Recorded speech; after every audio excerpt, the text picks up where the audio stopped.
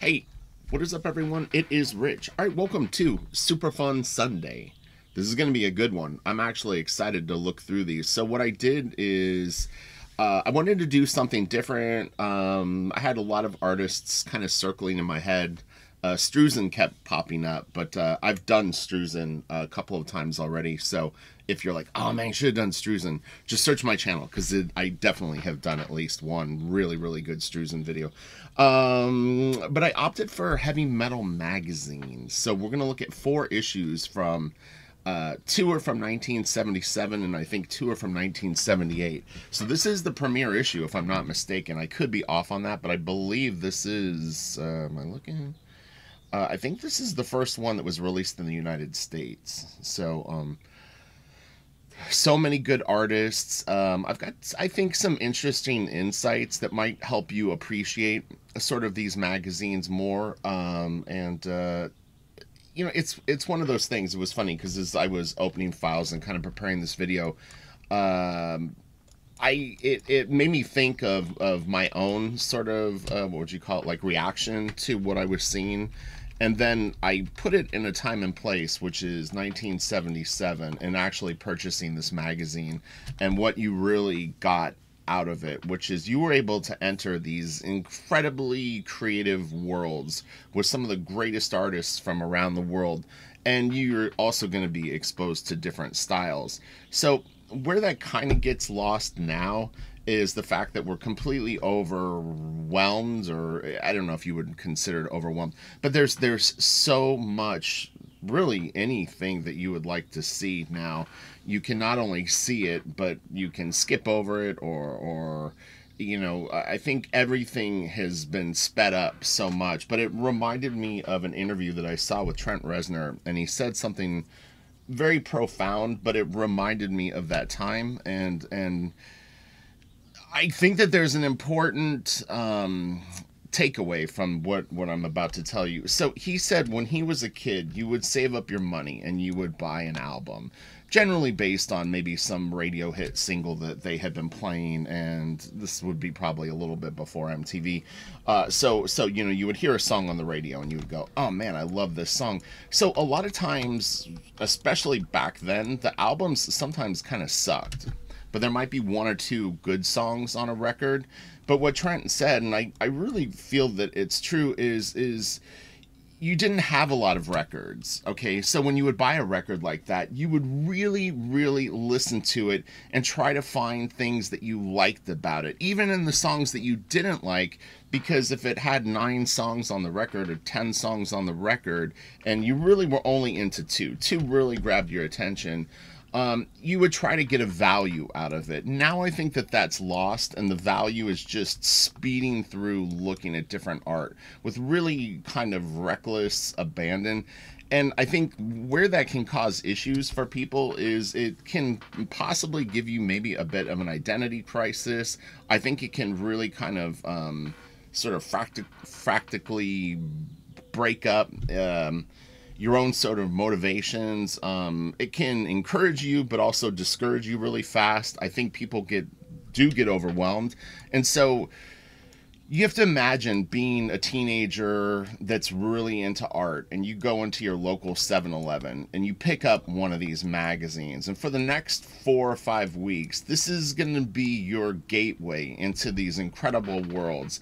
And you're really going to get a lot of value out of it because it's your new magazine. And it's like, I had a friend that was like this, where I always appreciated how much he appreciated everything he had. It was a really interesting thing, but he was so observant. And like maybe you don't like this cover drawing, like you go, it's all right, it's cool, or something like that. He was the type of person that he would look at this and kind of like really, really dissect it and find things that he did like. And I do think that that's an important ability to have, which is to, and this even goes for stuff that you like. It's a very powerful tool, which is you may like have an artist that you absolutely love their stuff, but if you can actually sort of pull this off, you can really look at the stuff and determine things that you actually don't like about it. It sounds weird, like a negative approach, but Both actually contain value. So all right, so let's get to this. What is Super Fun Sunday? It is super fun. It is early. It's 9 o'clock in the morning. I actually was preparing this thing like an hour ago. So let's get to this. We are going to go in order, and like I said, I have 4 magazines. So some of the, like, you know, obviously I do kind of need to rush. So this is Dan. This will be Richard Corbin. You know, my first thoughts seeing this Corbin stuff is, I don't know how he made stuff look like Photoshop before Photoshop, but man, this guy was visionary with his color palettes and stuff like that. I mean, it just looks like weird filters put on this stuff sometimes. It's really crazy. Oh, and a heads up too, there is some mild nudity throughout these magazines, so if you're sensitive to stuff like that, I would bail out now. So you might see things that will scar you.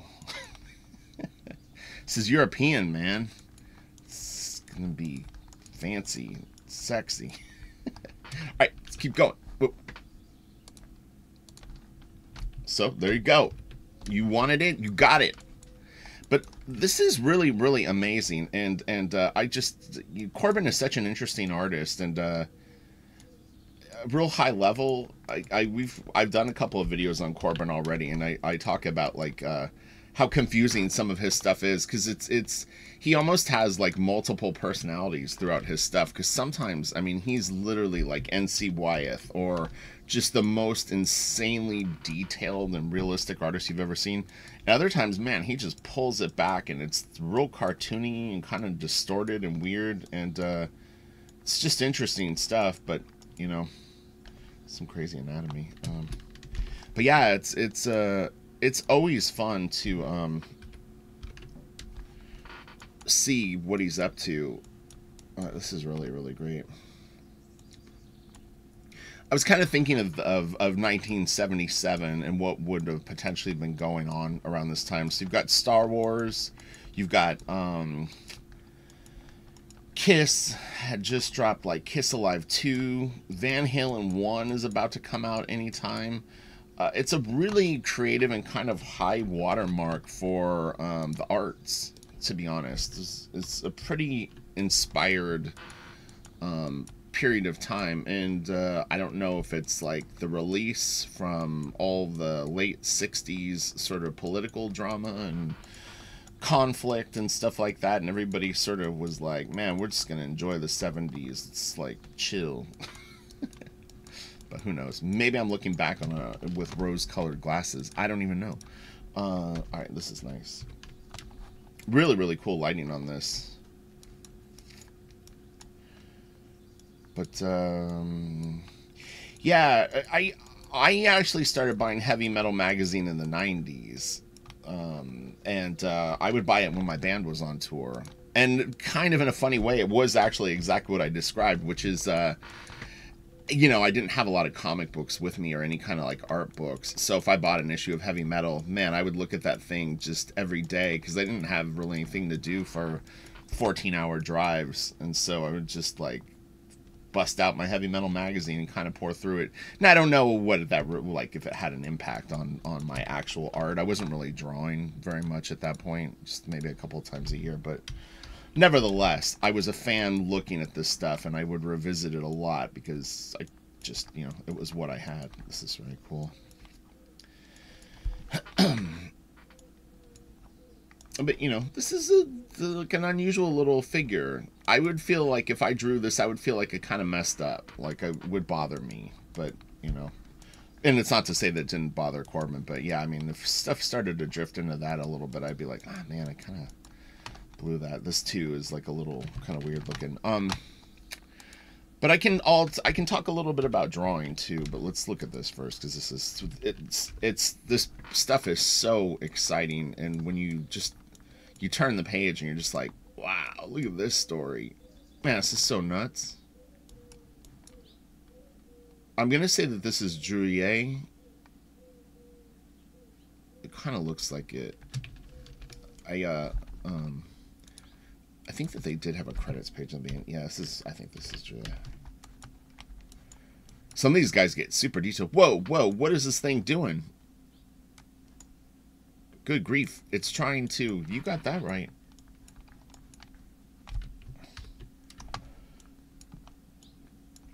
I think also what I like about this kind of stuff too is I you know I do Patreon and lessons and stuff like that. Oh, and while I'm talking about that, if you haven't subscribed to my channel, please do. And honestly, I would recommend hitting the notifications bell. I'm going to be uploading a lot more videos moving forward. And also, if you could hit the like button, it would definitely help me. But yeah, so on Patreon, what I try to do is I really try to encourage everyone to pursue art and draw. And what's neat about stuff like magazines like this is you start to see real quick that there's room for many different styles, and different story types and stuff like that will generate a different fan group for you. And so there really is room for everyone. And you know, I mean, I tell people, I go, look, if you do a real weird style, I mean, you're definitely going to have a more niche audience, but that doesn't mean that that audience won't support the hell out of your work. And you could have a lot of success with it. So, you know, kind of anything goes with art, to be quite honest. I mean, I think it's easy when you look at mainstream, like American comics in particular, to just kind of go like, oh, if I don't draw in like this mainstream style, I'm never going to get work. This is really nicely done. Let me do this really quick. Contents. I'm gonna leave the contents up. So this story is, because it's gonna bug the shit out of me. So Rut was Drouillet. Conquering Armies is Dionette and Gal. I'm not 100% familiar with the artist's name. Oh, sorry. It's very nicely drawn though. Man, that's a lot of work. A lot of work. Man, yeah, I remember these. These are cool. I say this in many videos. As long as I've been around art, and as much art as I've seen, thousands and thousands and thousands of drawings, maybe a million at this point, it never ceases to amaze me that artists can draw stuff like this. I think it's just fantastic to see a level of skill and dedication and just the quality of it. And it was interesting too, so I was watching a video with Tim Vigil drawing, and it's a YouTube channel. If you look up like Tim Vigil drawing, man, what a nice guy and a very intelligent artist. I mean, he does some very hardcore stuff in his comic books.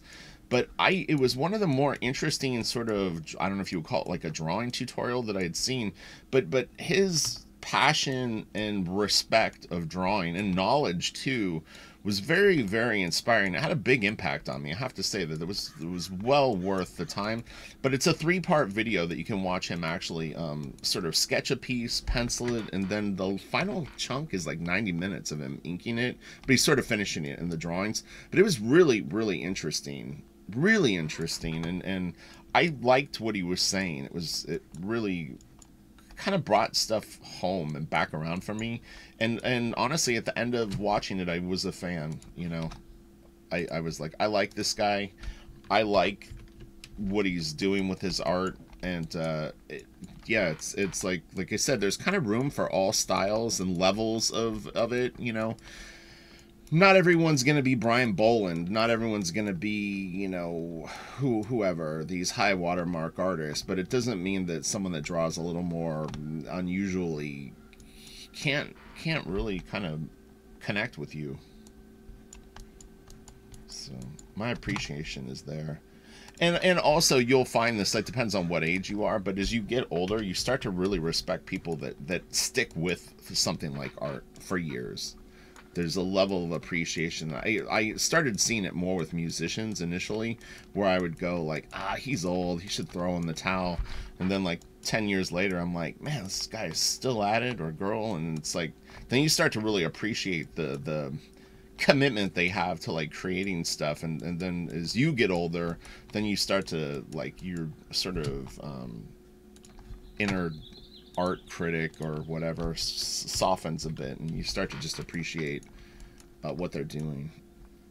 So it's the fun of being an artist, man. There's always an evolution, and even as a fan, there's an evolution to it. Like, this is really great looking stuff. It's quite dense art, but man, it's well done. I don't even know like where a style like this really originates from. If it's just illustration, like Hal Foster or something like that. But man, it has a little bit of the almost like Filipino, very detailed Spanish art, or you know, that kind of thing too, a little bit to it. And we've got some Mobius coming up, which is going to be really exciting. This is fun. I like hanging with you guys on Sunday. I think this is a great way to start the morning. I've got to work all day, but I'm actually looking forward to it. Oh, and then, yeah, I can talk a little bit about penciling and the things that I've discovered over the last, like, 5 or 6 months. Because I've been penciling now, I think, 7 months. What I would consider being, like, I'm actually a professional penciler now and not just someone aspiring to do it. So there's a lot to manage. That's the one thing that I've been stressing to everyone in Patreon is that especially someone coming from inking, where inking is pretty like surface type focus. You know, you're focused on line quality and some drawing things, you know, kind of trying to tighten things up here and there. But man, the level of obligations or like sort of job, you know, job titles that you carry as the penciler is quite interesting, because you're the designer, you're the, you know, composition, you're the lighting director, and you're also the actors, and the acting part of it is interesting. So this is what I think initially happens for people when you're drawing your first stories, and I think that my first Crystal Planet comic suffered from this. Is I wasn't ready for the story itself. So the first 5 pages, I've talked about this before. So I agreed to the book and I hadn't read the whole script. I'd only read 5 pages, and I thought it was going to be all sci-fi action taking place in this sort of like future world. And I was like, well, if there was anything that I could do collaborating with someone else, a book like this would be good to go, because it's like, at least it's sci-fi, nothing's been designed, so I can kind of make this stuff up, and you know, it'll be a warts and all type scenario in terms of quality, but I should be fine doing this. This is kind of in my wheelhouse. So I agreed to the book, and then I sat down and I started reading the whole script. And page 6, I started to go, uh-oh. And it was like a lot of stuff that I was not prepared to draw. It's like, a bus going through Texas, and I'm like, a bus? Now I've got to draw vehicles and rows of seats with people on a bus? The heck? And then it was an office, and then it was cubicles with people behind computers, which that's not actually that hard to draw.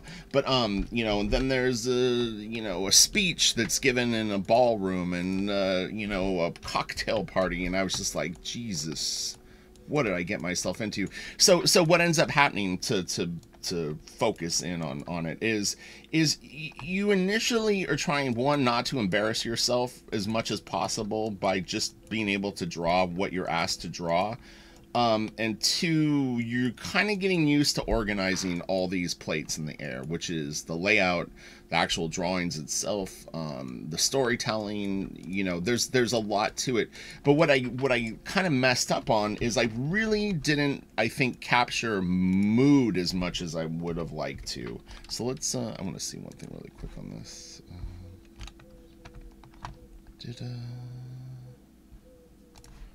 I guess it'll be easier to do this. I want to see who this artist is. I don't know what the...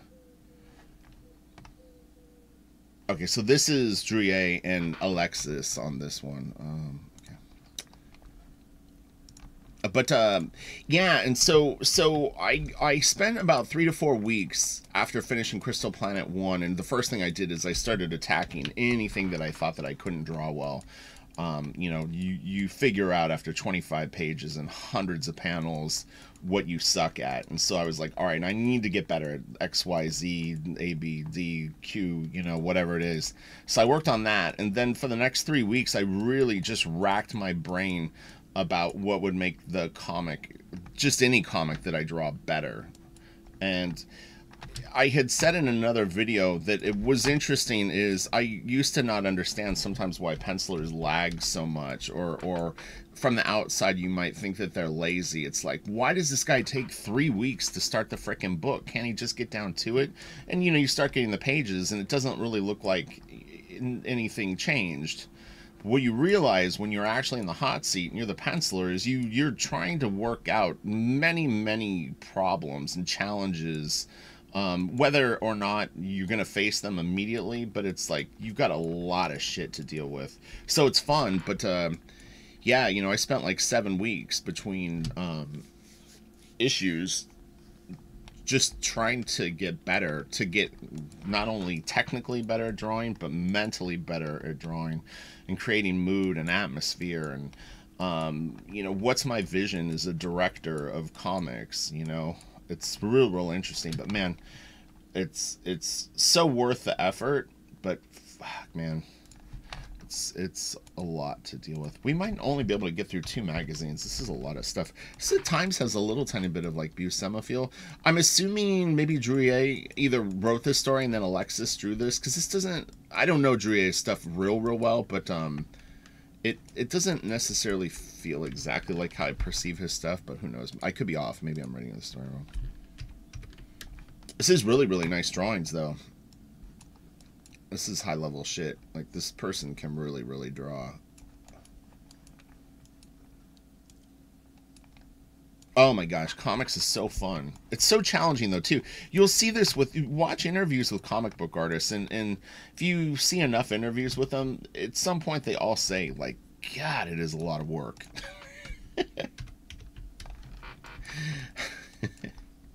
That's funny.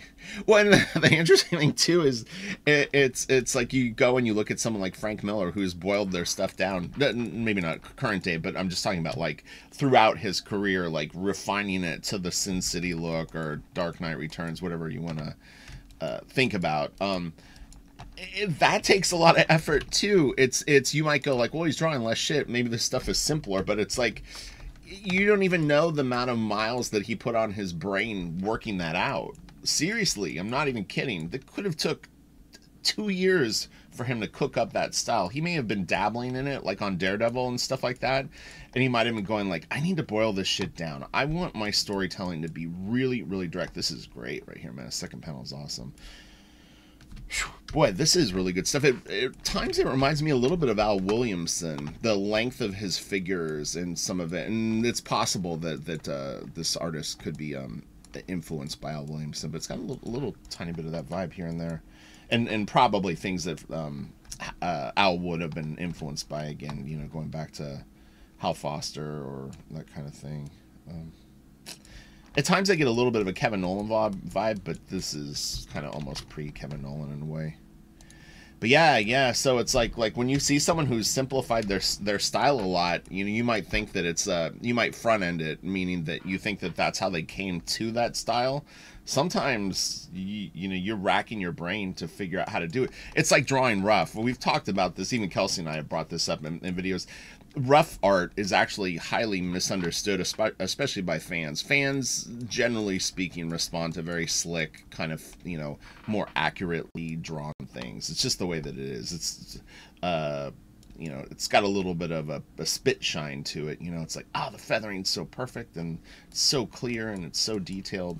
But coming up with actually like a very efficient rough style is quite a challenge. To figure out the level of roughness that you're going to use and things like that. Yeah, it's a real interesting thing, but 9 times out of 10, honestly, if you do a rough style, you're just going to have less fans. There's probably some examples we could point out where you go, well, this person has a real rough style and it sort of works for them. But even someone like Sean Gordon Murphy, he puts a little bit of rough edges around his stuff, but it's fairly accurately drawn. Same with like some of the other artists that sort of are in that thing. There's a level of tightness to it too. So this is obviously Mobius. This is so great.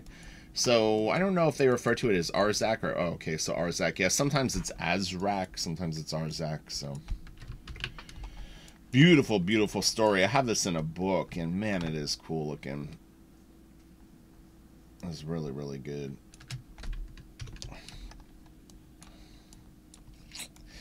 it's kind of a bummer that artists that we're fans of, a lot of them are starting to pass away. Because boy, I wish that there was more interviews with Jean Giraud about drawing. Mobius is who I'm referring to, but you know, it's like, man, even Frazetta, the lack of actual in-depth interviews with a guy like that is just, it's really, really a shame that there's not more, but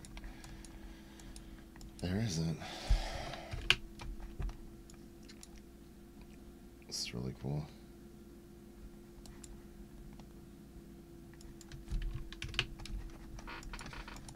Can feel a little bit of the Robert Crumb sort of influence on Mobius's stuff here. I definitely am under the impression that he was a Crumb fan. Robert Crumb is good. I've considered doing videos on him before, and I may have. I can't remember. If it was a long time ago. But he's an interesting artist. I mean, I didn't, when I first started getting into comics, I wasn't like a huge fan, but there was years ago, there was a very, very big auction on Heritage with a lot of Robert Crumb art, and I started going through it, and I was like, man, this guy is really, really good. It's a very weird backstory for him too, so this is kind of a pretty trippy dude. Ah, this is great. And the colors are awesome. Let's we'll look at it smaller first, just to sort of soak in the page. And now we can zoom in, zoom. The creature's butt is so funny.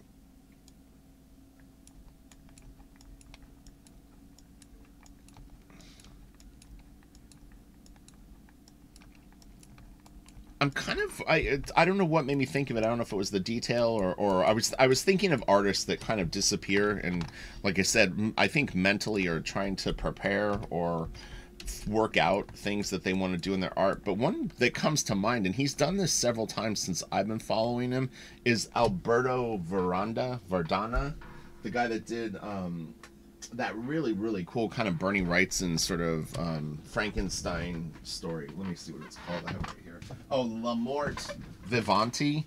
But he's a guy that just, like, he kind of vanished again.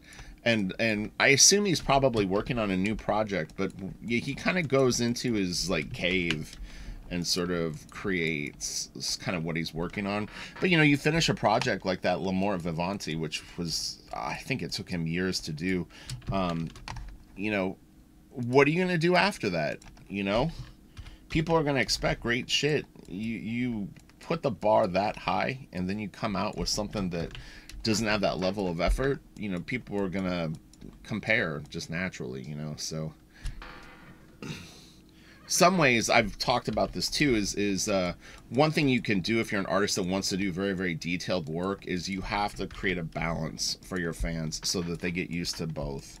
Meaning that you give them the 1,025 million% pieces, but you have to get them accustomed to, hey, you know, sometimes I draw stuff that I only spend a few hours on, because if not, a guy like him, he'll burn himself out, because we've seen it happen with other artists where the level of detail basically just eats him alive. I mean, even Stephen Platt, like, who was very, very detailed, started to kind of simplify his stuff. He wasn't inking his own stuff. It just became too much work, you know. I mean, now he's in a different career, but you know, there's many, many artists like that, and that's why I've if you've followed any of my other videos, I do recommend, if you're learning to draw, to just focus on learning to draw and don't get so hot on trying to pencil and ink everything you do until you draw well.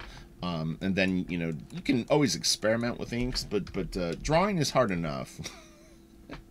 Get good at drawing, and then you can start to put other tasks on yourself. But, you know, I also would say if you're really, really determined to ink your own work, then, you know, just realize that it will take longer to learn and to, you know, get to the levels that you want with both skills. But, I mean, if you've got the time, then do it.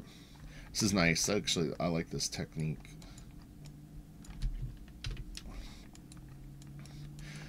You can see just, I mean, this is one magazine. This is a lot of different art, and just, this almost has like a manga vibe to it. It's interesting.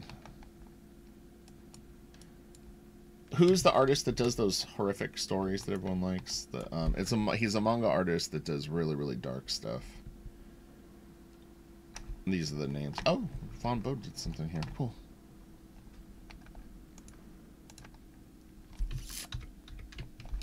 Oh, this is cool. This is nice stuff. I love these shadows on craters. It's like, I don't know why I've always found that it looks so cool and so kind of epic. Man, yeah, it's so cool. Woo. Okay, I'm gonna shut this so it doesn't keep doing it. Yeah, this was fun. So we'll do one more magazine, and then I need to get to work. My goal is to be done with this at 10. So. Hopefully everyone's having a good Sunday so far. It's probably better now, right? This is cool. There's an artist that I followed online that does these, like, toy robot paintings. Oh my god, they're so cool. I don't know the artist's name, though, but... yeah, they're really, really neat. But man, this is cool. This is very nicely done, too. Yeah, it's cool. This would take a while. It's like a little Jack Kirby vibe up here. Just the tiniest bit, but probably incidental. And then some creepy tech up here with pointies and stuff like that. Man alive, dude, this guy is nuts. Man, that is really, really cool. This would have been a great, like, full color poster of this would have been so badass, like a blacklight poster. I would hang that on my wall. I need more wall space. God, that ship is cool. This is nice too.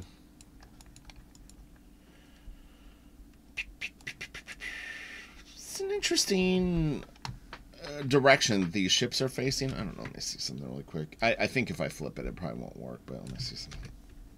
I don't know.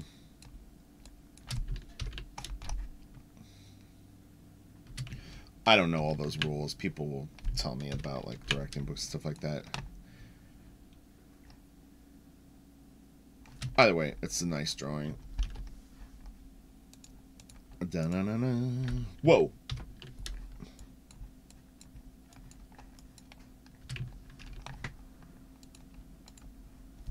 I thought the robot was way taller. I pictured this thing being like 100 feet tall. Could just be a proportion issue with it. I don't know. Okay, let's hustle a little tiny bit. Oh, that's kind of cool.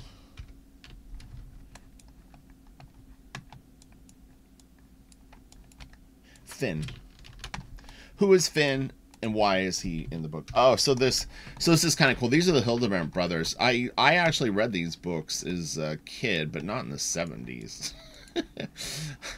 Sometime during the 80s, though, I was in a local sort of bookstore and I saw these and I was like, this looks really cool. It's Terry Brooks did a lot of Star Wars stuff much later, like in the 90s or maybe even early 2000s. But it's, you know, obviously very Tolkien kind of inspired, but I liked them. I don't know if I would like them as an adult, but I thought they were really cool. And the art and the little spot illustrations in the book were quite nice. But man, that's a nice painting, you know.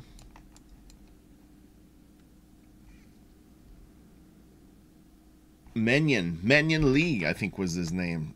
I love Menyon. Yeah, Sword of Leia, Menyon Lee. Hell to the yeah, dude. I can't remember any of the other characters' name.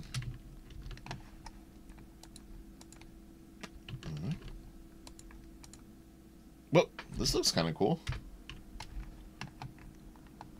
The artist on this is Michel. I kind of like this. Nice knee. Looks good. This is cool.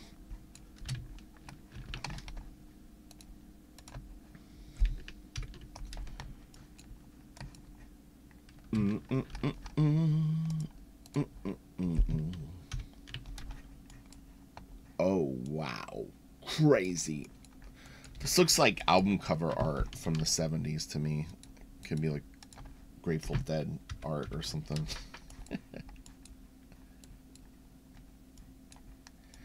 This stuff too, it looks a little bit like it could be in like some of the early Dungeons and Dragons books, like a Monster Manual or Player's Handbook. They would hire a lot of different artist styles, but it's kind of inked in a similar way to that.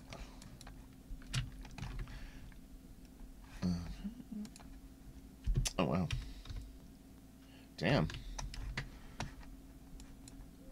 This is trippy stuff. It looks a little like photo bashed or something. I don't know. He might. I think he just draws like this. This looks like it's from a photo, but that's interesting stuff. The car looks like it's from a photo too. Kind of like it. This almost feels like it's from like an old ad from like the 50s. You know, like you have to think too. A lot of these artists back in the 70s, they had like morgue files, meaning that they would just save magazines, copious amounts of magazines and books, and go to the library, and they were pulling from like crazy sources of reference. And it was actually funny as I was going through a cabinet yesterday, and I found like a manila envelope full of all this like reference that I had saved early in my career, just in case, because the internet wasn't where you were going to find reference. I went a little out of order. I apologize for that. Oh, this is nice. But yeah, it was like someone joked about it on Twitter. I saw the other day. It was like something about like if you had to draw a raccoon back in the day, you either had raccoon reference or you could fake it maybe, but I mean I could fake a raccoon, but other stuff gets a little harder. If you had to draw the president, or something like that. I was looking at a comic the other day, and there was a lot of sort of, the White House and stuff like that, but it was done in the early 80s. But I was like, oh man, this poor bastard. They either had the reference at home or had to go fish this stuff out from somewhere.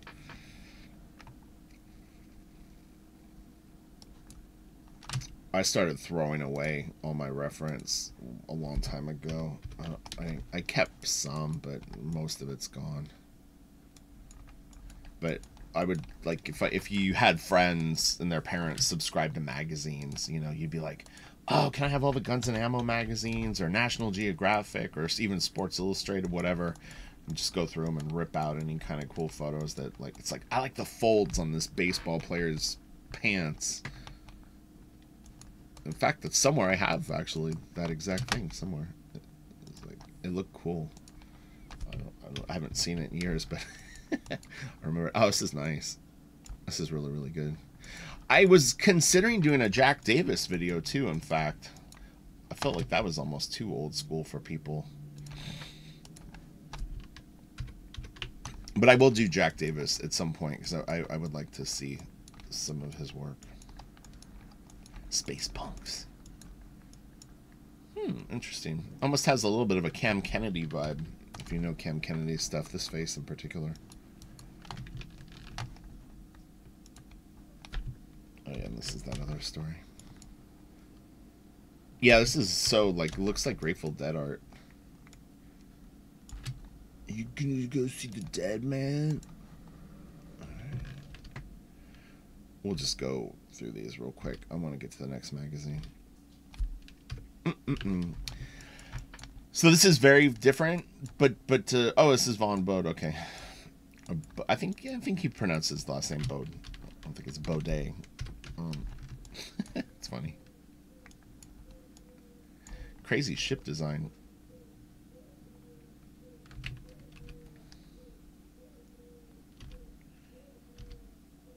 Those are kind of cool. Has a little bit of a Bucky O'Hare sort of whimsicalness to it. I like this. I think these are cool.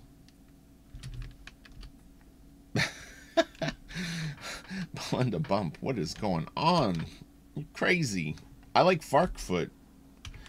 See, and like, I could totally see myself as a kid. If I had this, I would have totally copied these drawings and tried to learn how to draw these characters. Especially this guy. Oh man, that's really fun. I always loved faces like this with like overlapping shapes and stuff like that. I always tell people this. You want to draw something that's actually a little tricky to draw? Try drawing Scooby-Doo. He's wacky. You can draw him, but to really nail like an on-model version of Scooby-Doo, he's He's very unusual shapes. His mouth and stuff, it's all weird. I used to bug the shit out of me as a kid because I would draw stuff like that and I could just tell it didn't look right. And essentially what it is you're dealing with proportional issues. Like something is too close together, the spatial relationships aren't working, and that's why it doesn't look exactly like the good artists that were doing it. And you would see it too. I don't know, like, if people experience this now, but like if you followed a cartoon, we would watch reruns of stuff, but like there'd be eras where you went like, this is how fucking Tom and Jerry should look, and then they would update it and you'd be like, oh man, this doesn't, it's like it looks like them but it doesn't really feel like them. Old school people know what I'm talking about, but Scooby-Doo is like that too. I will say this though, I actually did like Mystery Inc., I think it was called. It's a very, very bright color palette, but it was actually, those were kind of fun. All right, so let's do this. I am going to go into this one. This magazine was pretty badass. So we'll go through this whole magazine, then we'll call it a wrap, but there was a lot of good shit in this one, so it was slightly pre-approved by me. And there's an ad for Animal House.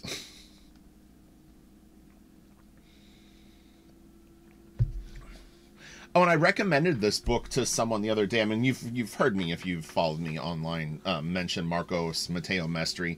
But one of the big questions that I get asked quite often is things about, like, I don't know how to render, I don't know how to shade stuff. If I was going to recommend one of Marcos's books that would address that for you, it would be his Drawing Techniques book. He really covers a lot of what I would consider the frosting that you put on drawings in that book. And so most people are pulling their structure from many sources. They might be learning from How to Draw Comics the Marvel Way, and Bridgman, and Loomis, and Proco, and David Finch, and whatever. All the millions of sources of sort of foundational drawing stuff. But I'm telling you, I get asked all the time, I don't know how to render my stuff. I don't know how to light, put shadows on my stuff. So that book will definitely help you. Or you could follow my Patreon, which I cover that stuff a lot because I know how important it is. So, all right, let's do this. Nice cover. I like it. It's actually pretty cool. Got that really nice airbrush background. Looks just like asphalt. It's very, very cool. That's nice. That is really, really cool piece. I like the balls and stuff like that. Yeah, it's really cool. All right, let's go, friends. Let's go. Oh, look, there he is, John Belushi. He's so funny. That guy's awesome. Oh my gosh, he's got the bolo. I think that's what they call those things. Oh, this guy was cool too, the biker guy. Oh wait, there's a guy in this that people always used to tell me that I look like. Is this dude. This actor right here.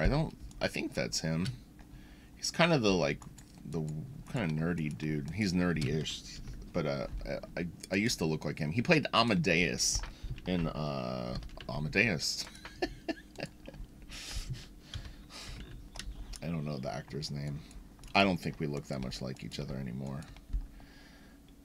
Okay, so we've got Corbin and Strand, Picotto, Bilal, Moro, Voss, Kofod, Drouillet.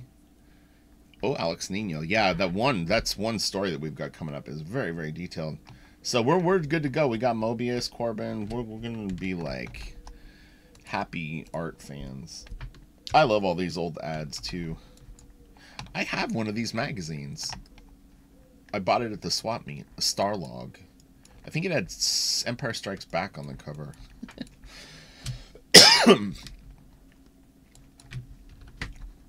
I always say, like, if you, in junior high school and high school, there was always the one kind of stoner kid that would have, like, Fangoria magazine or like, Movie Monsters magazines in their backpack. It was the kid you wanted to be friends with if you were bored in class, so they could slip you some entertainment.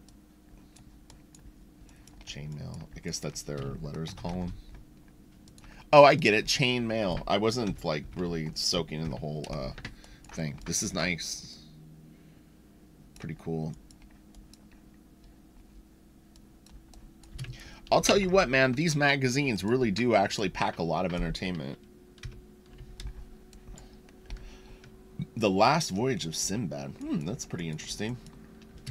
I could get down with some Sinbad stories. That would be pretty fun to draw.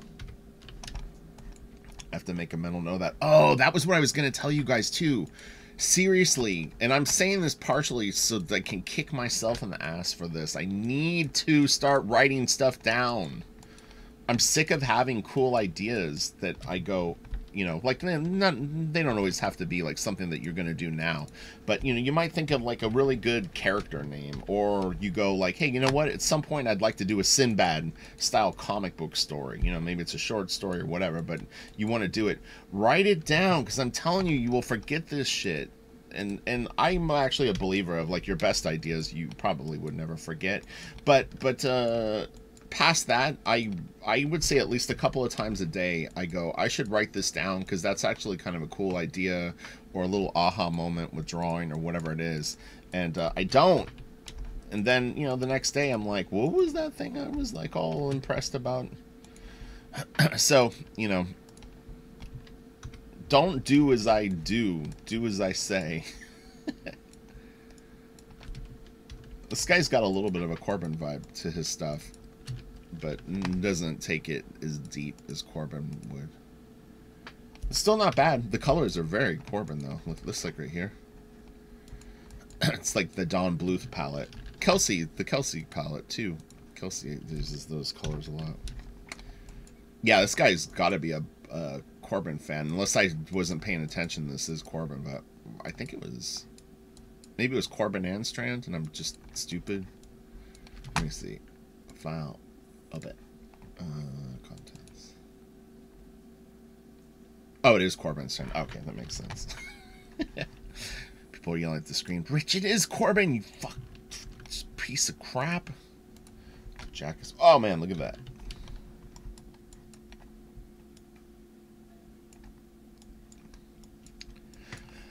Somewhere these originals exist. I always love that. I love the idea that out there somewhere in the world these drawings are on paper. They're not NFTs. No. I will say this. This is just an observation. A lot of people are very, very intimidated by NFTs. It's really interesting seeing the, like, I am not even gonna address this. I think that they're here to stay, honestly. I would maybe initially have thought that it's like a fad of some sort. I don't think it is. Don't believe it. I think people will invest in them. And again, if you watch the videos, I explain a little bit in depth more what I believe that they truly represent. And it's not so much about the art. I think that's the problem, is a lot of people are focusing on it as the art.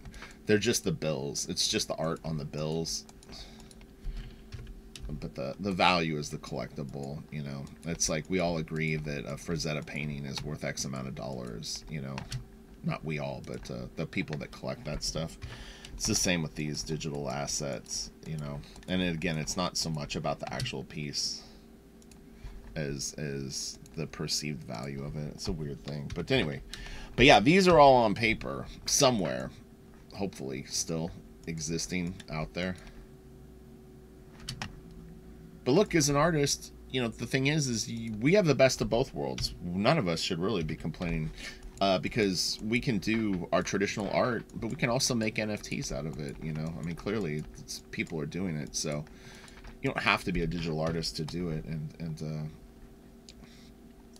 you know, they're just, it's just a different thing. Back in 1978, nobody was thinking this. I like this guy. He's funny.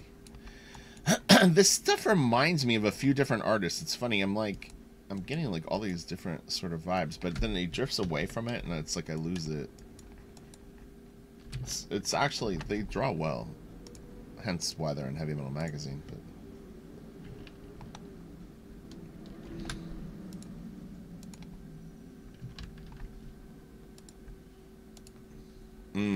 Bilal, this is nice.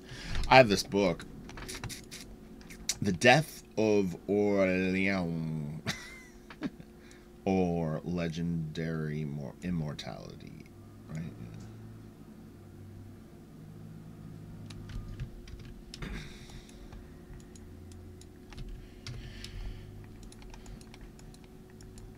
1978. Man, that was a long time ago.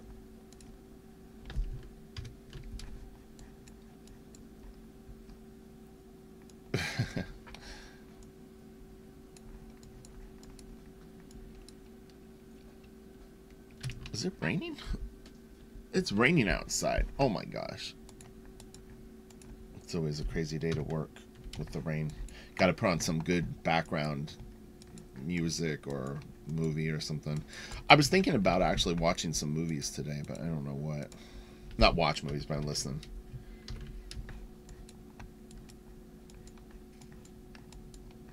That guy got pulverized. Yeah, I think in general, you know, having the opportunity to see all this different stuff is just always cool. So, a video like this, even if you don't like all the art, I think is still worthwhile. Like, I'm not a huge fan of this style of art. It's well drawn, but it's a little not exciting to me, I guess you'd say.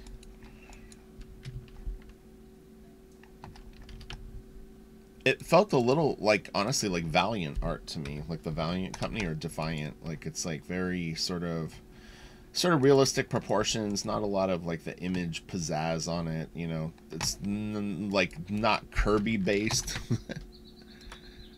Even though Kirby sometimes is buried in the mix on stuff quite heavily, but this guy clearly can draw well. He went crazy with the like misty white on this. A little too much, I thinks. It was funny, I was having this sort of experience recently, and I find myself not liking white gutters on pages that much. I think it can work, but sometimes it doesn't for me. Like, the white is like too much. I don't know. I mean, I don't know what you could do on pages like this to make it not be white, but it's like, yeah, I don't know. I think what it is, too, part of it is because it's hand-painted. It doesn't have the depth. Man, this is great. What a really cool design for the ad. Oh, and you know what I like about this? Is it's just not a freaking... Oh, God, I can't stand this. I see art so much done like this where they just, like... this is... oh, I cut it. You know what I'm saying, where they just flip it. I really don't like that. If you're gonna do it, I get doing it for the structure, but you have to render the stuff just differently, or it just looks goofy. Like, I don't want to see 3 dots here and 3 dots here and a little line here and a little line here. To me, that's just lazy art. That is one thing that I'm not a fan of. I saw an NFT with that recently. Look at her. She seems like a fun girl. So you always wanted to be a member of baseball's most exciting team. I bet those shirts would be kind of collectible now. So this is interesting. This is like a world, I don't know if it's World War II or some sort of Nazi thing. And we got nudity. Okay. Yeah, I saw this when I was opening the files. It's like kind of like the art though. I mean, it's got some fun kind of creative, like this little MC Escher kind of vibey thing. This is cool. It's cartoony, but I mean, you know, again, there's room for all these different styles. He draws pretty well, he or she. Yeah, this has got a lot like that very 70s like stoner art kind of thing. Guitars are funny. Oh, they're such a pain in the ass to draw. Sort of like the shape of his guitar is actually funny. I didn't notice that. Oh, I guess both of their guitars are that. That's funny. All right. Yeah, the strings and the frets and all that, you know, can be a little bit of a pain in the butt. especially if they need to be like accurately on model. Les Pauls are actually very difficult to draw. The body shape is very weird, and it's tough at angles because it starts to look you can foreshorten it accurately and it looks wrong, and that's always frustrating when it's actually right and it looks wrong. And then you have to make it look right when you know that it's not right. So what is... Okay. This is pretty cool. Elvis.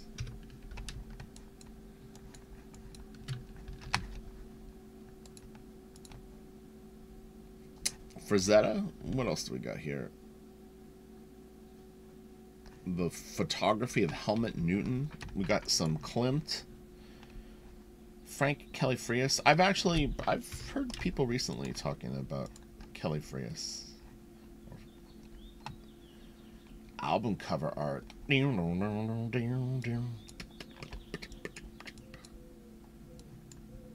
Interesting. I don't own... I mean, I do in the heavy metal magazines, but I don't think I have any Druillet books. We're going to get hit over the head here in a second, though, with some really, really badass Alex Nino art. This is nice. The Stone Eater piece is actually very cool. It's got a little bit of a Beksinski sort of vibe to it. A little Bruegger, the Elder, Bruegel. So this is kind of cool, kind of Giger-ish. A little bit. This is nice. I don't remember what year the Necronomicon came out. What's this cool? So is this Monera?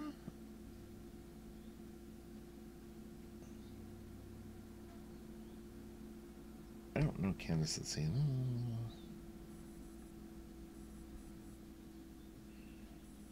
It doesn't say. I don't know. It doesn't.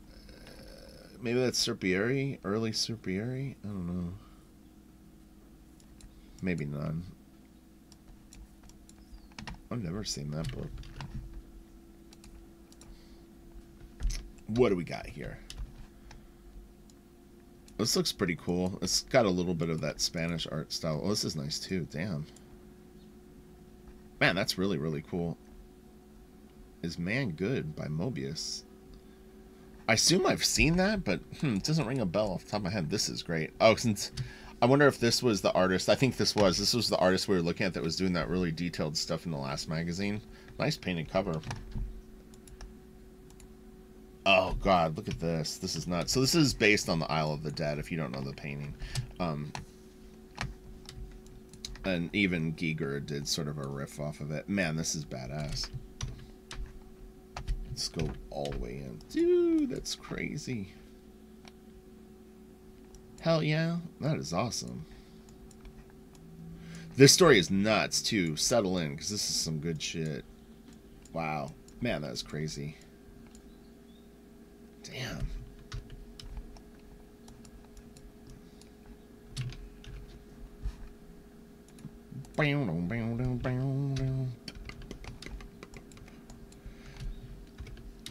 Boy, I mean, geez, this would take, oh my gosh,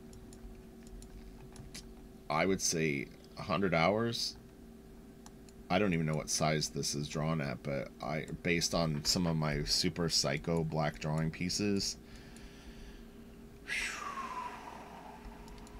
yeah, I would say 70 to 120 hours on this.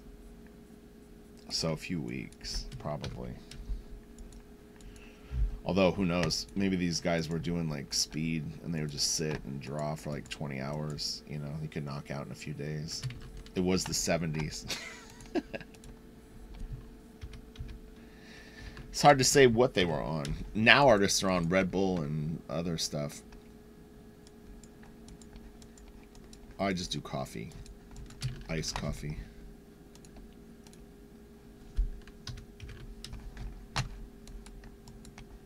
You can see is kind of letting off the gas a little bit on these. Still detailed, but yeah, like this is a little more doable. Cool panel border thing going on here. This is nice. Yeah, pretty neat. Wow, that's crazy.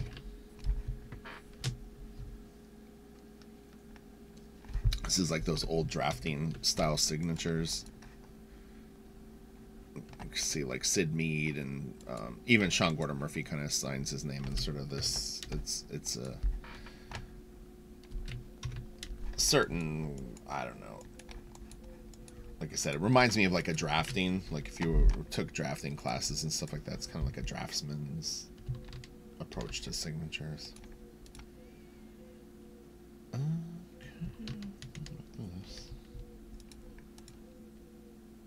Sorry if you can hear the birds outside. I don't know, there's like doves or something. Woo-hoo, woo-hoo. I'm not really into this stuff. I wonder if it was an interesting story to read.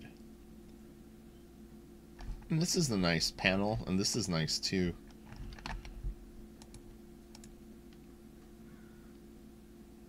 This is good. This is nice too. I mean, they're all nice. This is the nice shot though. This is I like that too.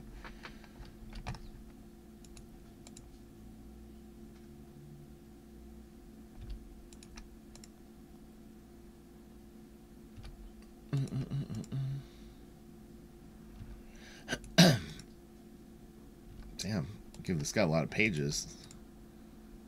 Jeez Louise. Come on, guys. Let's get to some crazy stuff. All right, so this is Drouillet. These dudes are crazy, man. Wow, this is cool looking. This has got a little, like, this reminds me of Little Nemo and Slumberland, like a Winsor McCay kind of vibe. Yeah, that's really cool. Damn. I love art. Art, art, art. Art all day and art, art, art. This guy could have done a very cool Dark Tower story. Fuck, man, this shit is cool. Oh, man. You ever feel like this? Like, and again, this kind of goes back to the, like, that we have too much shit at our disposal. There's days where I literally wish I could be, like, studying, watching 5 different documentaries, looking at 10 different comics, listening to 4 different albums all at once. That's me every day. That's what it frustrates me. I'm like, there's not enough time in the day to do everything that I want to do. I want to listen to this interview, but this interview is 2 hours. I want to see this movie. I need to study these 4 comics that are going to be the answer to every question that I ever had with my art. I also need to do this and that, and it just never happens. Wow, this is cool. Damn. This is why one magazine at a time is better.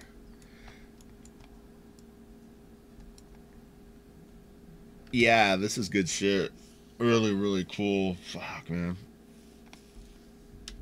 I likes it. Oh, shit, it's 10 o'clock. All right, we gotta get moving a little bit. I cannot mess today up. I need to be productive.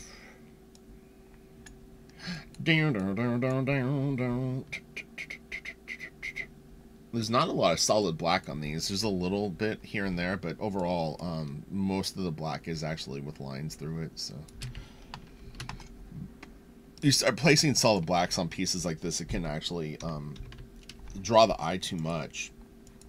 So you kind of want to use it to surround things a little bit more, and then just kind of sprinkle it throughout so that it kind of moves right through it. I would personally not recommend, unless you are super, super determined to do something this detailed, that you would attempt something like this. I mean, you could do it for a piece or two, but you're going to need a lot of stamina. You know, your art cardio needs to be quite high to be able to do this on any kind of regular basis. But if you're into it, then God bless you. But yeah, it takes a very, very special individual to be able to commit to stuff like this. Actually, like, what's his name? I can't think of his name. Cursed Pirate Girl. Jeremy, is his name Jeremy? Space on it. Hold on, let me look. I've got it over here. Oh, Bastian. Jeremy Bastian. Jeremy Bastian does some very, very detailed pen and ink stuff that's like kind of along the lines of this, but you know, it's like he doesn't produce a ton of books. But if you like this kind of art, you may like Cursed Pirate Girl. Especially there's like a red covered book that's kind of like the second series, I think. It's really, really good.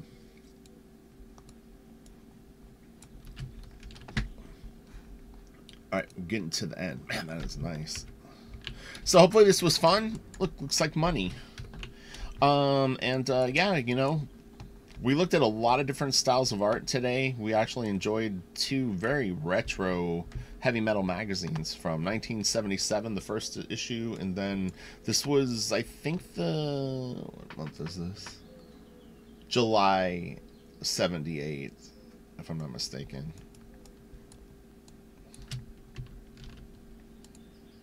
Man, that's crazy. Colored well, this could actually look cool. I know it's a little sacrilegious to say because the black and white art looks so good, but intelligent colorist using the cues of the stronger shapes in this could actually color it and make it look actually pretty badass, and it would, in a weird way, kind of mentally simplify it for a viewer. This is nice. Very different, but this is pretty well drawn. Yeah, that's good. This reminds me a little of Kelsey's stuff in a weird way. That's funny. Kelsey, if you see this, what do you think? Does some of this remind you of you? It's just like you would draw it more accurately, but it's like some of the storytelling and stuff like that too, the shots. That's nice. And what do we have here? Well, that was fun. I think I would like to look at a few more heavy metal magazines at some point. I mean, I could on my own, but odds are I would not. Which is why I do these videos. And that's actually, that is funny because that's how this all came about. If you don't know the story of me doing this, I've been on YouTube for about 4 or 5 years now, so I didn't jump on a bandwagon of doing book reviews. Yeah, I wouldn't ever look at art. I would always work, and very, very rarely would I actually look through any of my stuff. And so at some point I started doing Open That Book, and Open That Book turned into something else, and then Super Fun Sunday kind of came out of that. But yeah, I mean, it really is, it's actually, this is really the only time that I kind of for fun look at art. It sounds weird, but if you work a lot as a professional artist, you just don't have that much time to be a fan, at least the way I work. All right, so these we can just kind of go through. I like this back cover, it's pretty cool. Again, that really textury, almost like, it looks like granite. Look. The most incredible t-shirts in this galaxy. That's kind of cool. It has a little bit of like a indie comics vibe. Alright, whoa. What the fuck was that? Hold on. That was weird. It was like I got a glimpse of like a double page spread, but I don't know. What was that?